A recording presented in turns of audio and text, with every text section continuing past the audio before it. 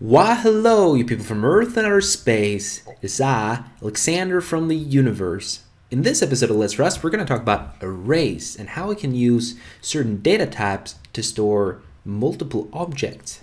Because as of right now, all we really went through is boring, silly, single types of data, variables that can store one thing and one thing only. An array, on the other hand, is a data type which you can use in order to store multiple variables of the same type.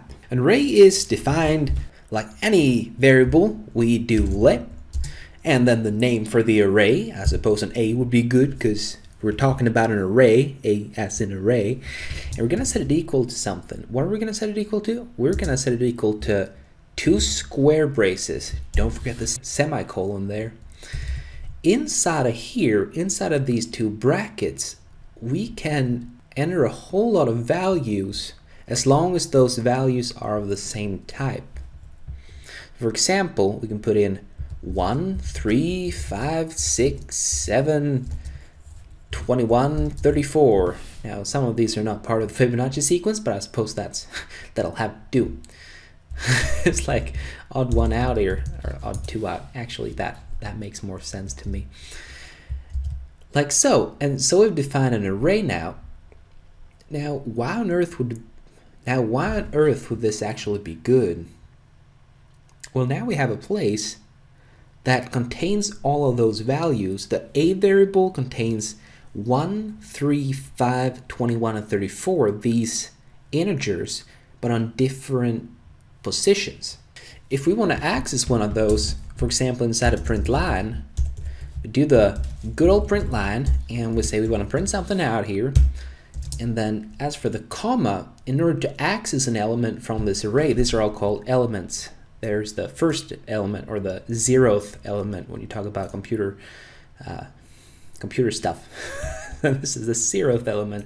This is the first one, the second, third, fourth, and so on. When we want to access one of those, we put in the variable that has the array set to an array type. We say A, and then square braces again, and then we specify a position, the position we want to retrieve an element from, or the element's value in this case. So we say 1, for example. This would refer to the first element inside the array, which is the 3. It's the 0th position, the first position, second, third, and so on. If we're to run this now, open up our handy terminal here, we go cargo run, it's going to say 3, because that's exactly what we are referring to. We're referring to this element here, which is why the terminal does indeed say 3. So if we're to say 4 here instead, that's a 3. 4 here instead, it's going to say, well, you guessed it, it's going to say 34, because it's 0, 1, 2, 3, 4. This corresponds to 34. But what if we specify the value, for example, like 5, and we tried running this? What's going to happen is we get a warning, and then all of a sudden it panics. It's like, no, don't do this. It panics at index out of bounds, because the length, or the length is 5, but the index is 5. Oh no. So the length of this array is indeed 5, because it contains 5 elements, but when we're referring to the 5th index, that refers to the 6th element inside of this array, because it's offsetted by 1. So that the first position may start at 0. When accessing a value from an array like this in here, this is called subscript notation, and we're accessing an element from an array. The type of this array can be quite interesting as well. Now, just looking at this array here, what kind of type does it have? It has an array type which contains integers, and integers only. If we actually wanted to go ahead and specify the type of this, we could go ahead and be like, boom, bam, boom, and inside of those brackets, we put I32, for example. And we'll run this now.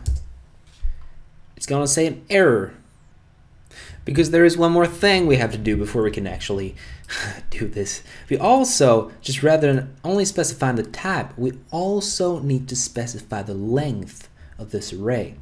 So the type of every single element inside this array is I32, but the length of it is 5 positions. So if we were to run this now, it's gonna work. But we are indeed getting an index out of bounds exception because we're failing miserably. There we go. So now it's gonna say 34, and the array type is this. So we need to specify the length as well, and that will nicely, then we're nicely defining it in here. There is, however, one more interesting thing you can do with arrays. If you wanted to, say, initialize an array to be of a certain size, there is an array initialization shorthand, and this is totally stupid. I shouldn't put that there. There is an array initialization shorthand. It means we can set many elements inside this array to a certain value. Say we want 34 elements all set to the value 13. Now first we type in the value we want to set them all to, and then we do a semicolon here, and then we type in the number of elements we want to have inside this array, which is 34. So we want 34 elements all set to the value 13. So no matter what index we call, as long as it's inside the array, we are going to get the output of 13. And if we wanted to make sure that the length is actually 34, rather than printing out a certain index of this, we could do a.len, which is the length of an array. So we'll do that. And it appears I'm totally messing up today. We're going to need to put some brackets around there. That's how we retrieve the length. It's a function. And so we do that. We're like, bam. And all of a sudden, it says 34, because the length is indeed 34. Isn't that great? But how does mutability work as for arrays? The mutability? Can you change it for every element? No. We're talking about mutability as for arrays is you need to make the entire array mutable if you want it to be mutable. So we'll run this, it's gonna be like, bam, cool. For example, now that this array is mutable, we can actually change its values. So say we're printing out position 0 here. We could say A0 and assign that to 21, for example.